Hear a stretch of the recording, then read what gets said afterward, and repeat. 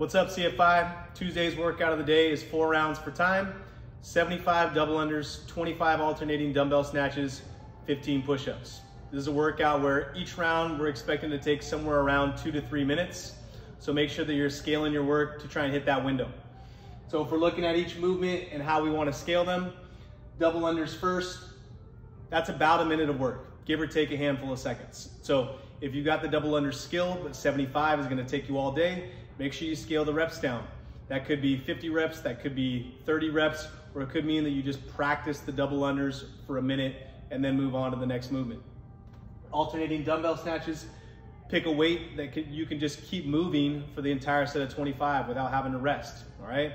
I know you're limited with equipment, so maybe you just use the dumbbell or the kettlebell that you have. That's gonna be okay. Push-ups. We're looking for at least our first set to be unbroken, maybe even our first couple sets. So you can scale a couple different ways. You can scale the volume if need be, so you can bring it down to 10 push-ups instead of 15, or we can scale the range of motion itself by doing a knee variation push-up or bringing our hands up on a box or a table or bench to elevate that hand position just a little bit, okay? So this is a workout that we can push, so get after this one, have a little fun with it. After we finish that today, we've got a core finisher. It's gonna be Tabata style, so 20 seconds of work, followed by 10 seconds of rest.